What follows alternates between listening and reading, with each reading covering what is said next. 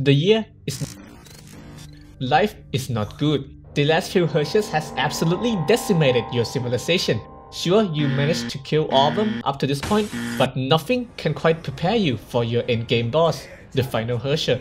This was what the previous era had to face. They're better when something like... Larry, what the hell are you... Larry! It was bad. Real bad. In their final battle, 2 out of the 8 people sent dies pretty much immediately and was probably followed by many more. The trump card weapon supposed to cripple the Hersher proves no match for it and just destroyed itself.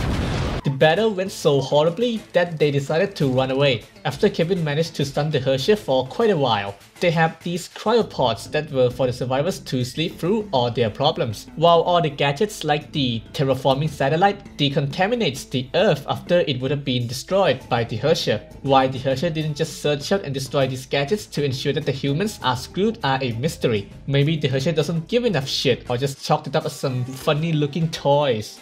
So the survivors gathered to hibernate before the world ends, and among them was Eden. But unlike most others, she refused to hibernate, deciding to go down along with her era, which begs the question, why?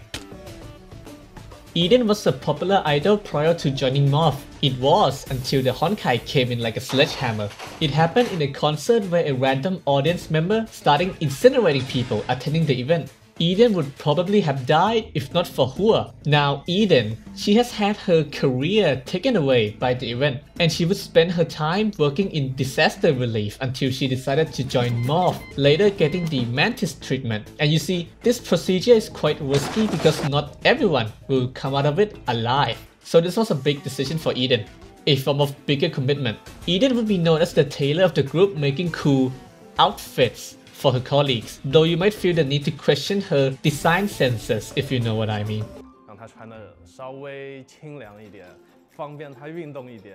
She's also really good friends with Alicia, and I say good friends because it's completely normal to enjoy the moonlight together with your friend laying on their lap, all while borderline flirting with each other. She's quite a sugar mummy, providing the most funds for the resident engineer who got her budget slashed after failing to meet the expectation of management. She often gives away random trinkets to her friends whenever she feels like it. Most of the time it's because she couldn't make use of it herself, like the Golden Courtyard where it would be used for the foundation of the Elysian Realm after it was given to Mobius. To understand why Eden chose to go down with her era, like the captain going down with the ship, it was for the same reason just like the captain, who in a way represents the ship.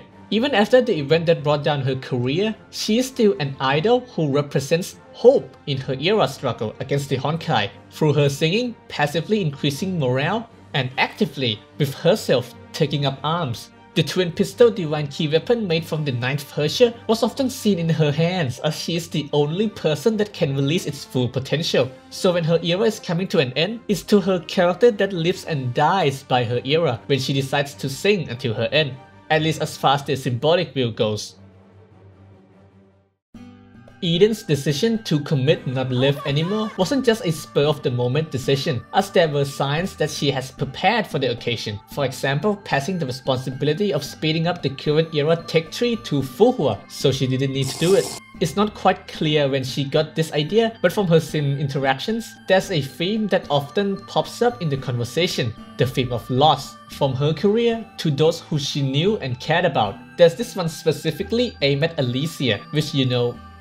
Yeah, well, it would be cool and would debatably be better to see Eden continue on into the current era. Her decision was one that came from a person who lost the things they were fighting for, and so we have her symbolic end as the figure who went down along with the legacy of her era. But that is second to the fact that it doesn't matter if they're dead or alive, because you can still play as them when the next update drops in what day, I don't know. I've been slacking way too much in Minecraft.